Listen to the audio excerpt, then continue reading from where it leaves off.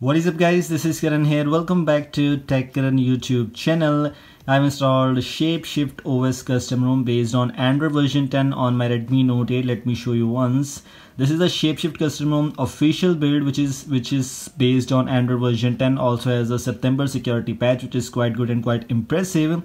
It's officially available for a lot of devices. I'll put the link in the description for all the supported devices and which are the things you get here in Redmi Note 8 variant, and is it good in the terms of performance and is it not really good in the terms of battery. Everything else in this video I'm gonna share with you my experiences. Make sure to watch this video till the end. Let's get started. Guys, if we talk about the home screen, I'm gonna share with you some best things about this custom ROM.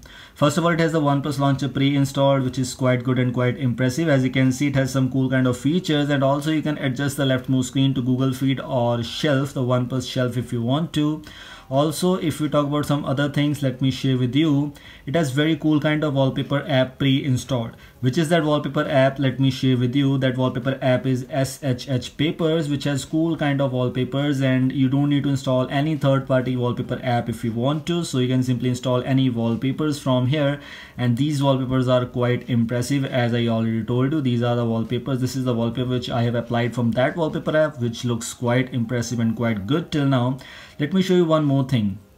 If I swipe right, if I swipe down, this is the quick settings panel which we get here, and this is the MIUI brightness slider. If you want to enable this MIUI brightness slider, you can simply enable it by going into settings. Also, it has this OnePlus clear all button, which is actually a nice button they say, and this also looks very good. These are some cool kind of things in this custom ROM which I liked about this build. Wallpapers pre-installed and these kind of things. Also, one of the cool things about this build is I'm using the latest Magisk 20.4, and if you need this kind of Magisk UI, I already made a dedicated video on this kind of UI in Magisk Manager. You can go and check it out. If you click on check safety net status, let me show you. Yes, this showing is success message, which means safety net status is passed, and I'm using latest Magisk 20.4 version as you can see, and it's perfectly fine here. And if you also want to use these kind of modules on your device, you can go and install them. These are the apps which required this super user access, which I've enabled. You can simply go to this module section, and then it will show you all those available modules which you can install directly from here. And this is kind of a very advanced Magisk Manager app which you can install right now. The link for this video is also in the description. You can go and check it. Okay, now let me show you in which things this ROM lacks and why I don't like this in some ways. First of all, let me show the Geekbench score. I know that Geekbench score does not matter for all of the guys, but still 311 and 1296 is the Geekbench scores I get here. The single core is quite good, 307 and 311 is good, but the multi-core is not good, 1300 and 1296. Average we have 1300, but we got 1296 is not quite good in my ways because I don't like this bad Geekbench score. Although the performance is quite good because of the OnePlus launcher, but still this is not good. So that's why little bit of negative thing from my opinions. And also let me share with you one more thing. If you can see this battery stats here, active drain 12.3% per hour, which is not good. Of course, 27% left now, and I'm using this from some time. I didn't got better SOT. There are a lot of ROMs actually available, like the Rebellion OS, even Pixel Experience is good, Evolution X ROM available. There are a lot of extra other custom ROMs are available which are quite good in the terms of battery backup, like the screen on time, but this ROM is not good in the terms of screen on time in my case.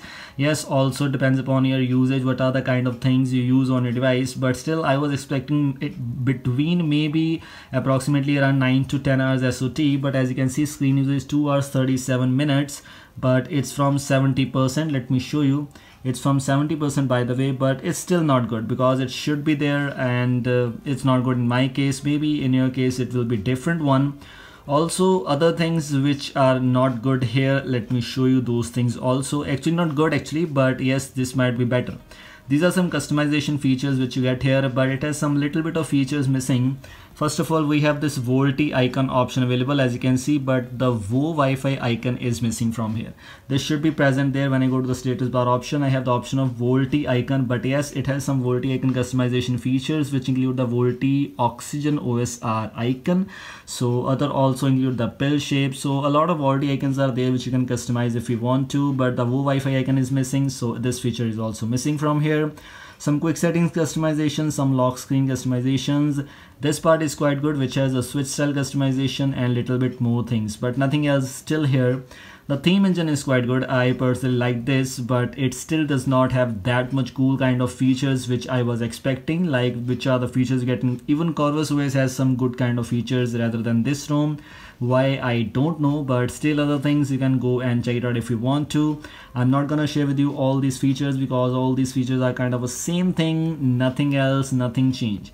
But as I already told you, the wallpapers are there, that's good, and it also has a OnePlus launcher, that's good, and these are the things which I got, and Magisk Manager is also good. The battery backup is not good from my opinions, there are less customizations, and these are my honest opinions about ShapeShift custom ROM available for these devices.